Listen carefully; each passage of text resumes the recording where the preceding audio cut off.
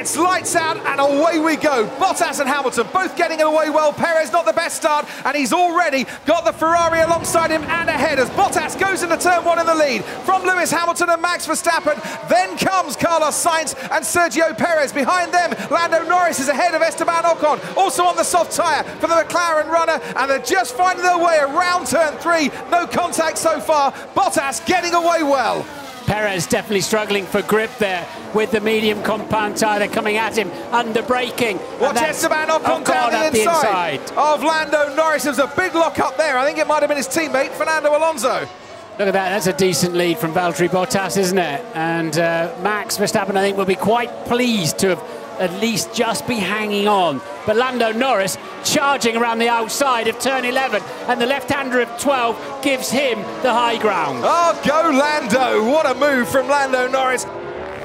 Daniel Ricciardo is up into 14th ahead of Fernando Alonso, and someone's made contact, and there is Kimi Räikkönen, who has lost half of his front wing going down the main straight. I wonder if we're going to need some kind of safety car for that, especially if he buries it in the gravel. He has taken the car to a service road, full safety car.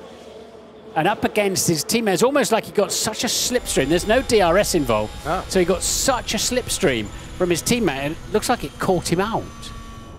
And he's got the jump then on Hamilton and Verstappen behind him. Through the heat haze come 19 Formula One cars. Hamilton trying to pull out of the slipstream that Max Verstappen's getting behind him. Verstappen goes into turn one ahead of Hamilton. Got a little bit squirrely on the exit of turn one, but that was a great move by Max Verstappen. He's up into second place. Sergio Perez is now behind Lewis Hamilton ahead of Lando Norris and Carlos Sainz and Esteban Ocon. Verstappen was fine for track limits, but Hamilton was even further off the track anyway, so don't imagine that's going to be a problem. There goes Lando Norris down the inside. There's a lock-up from Carlos Sainz. That might give Charles Leclerc a chance to get past his teammate in a moment, but Lando Norris is up into fourth place ahead of Sergio Perez. Sainz sixth, Leclerc seventh ahead of Esteban Ocon, who's not had the best start. He lost one place because now he's back ahead of Leclerc according to that timing screen. And there, down the inside, he's going for it again as the door is firmly slammed shut by Charles Leclerc.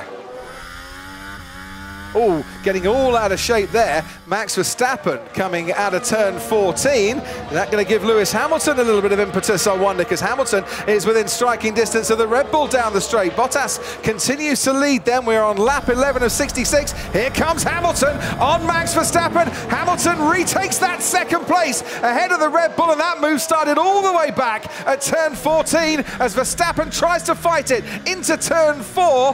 Hamilton just stays ahead. What are we going to see now? This is Perez on Norris. Nice move.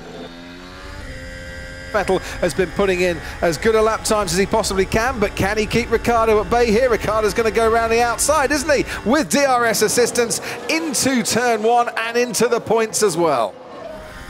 We ride on board with Lewis Hamilton. But let's see how much he's going to be staring and how much he's going to be gaining down the main straight here. The gap was 0.8 of a second at the end of the last lap. It's half a second as they cross the line now. Hamilton's got DRS. He's within touching distance of his teammate. He's ahead of his teammate. Lewis Hamilton goes round the outside of Valtteri Bottas. And wow, what another good move that was from the world champion. So Valtteri's really gone heavily right, look. So he's pinched himself into turn one. And Lewis has just played the angles and steamed around the outside. Red Bull are going to pull the trigger and take the gamble with Max Verstappen and make the first pit stop of the top three runners. Verstappen is boxing, pick up the pace.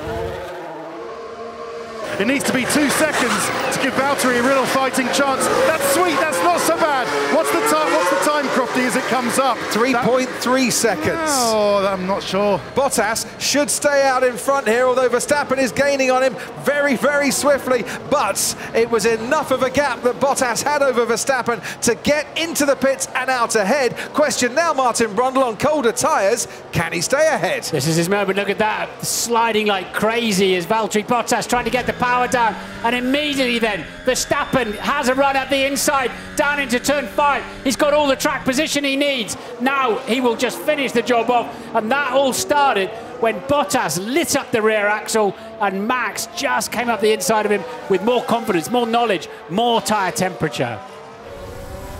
Esteban Ocon has been closing on Carlos Sainz, enjoying that resilient hard compound tyre, and this is how he made the move.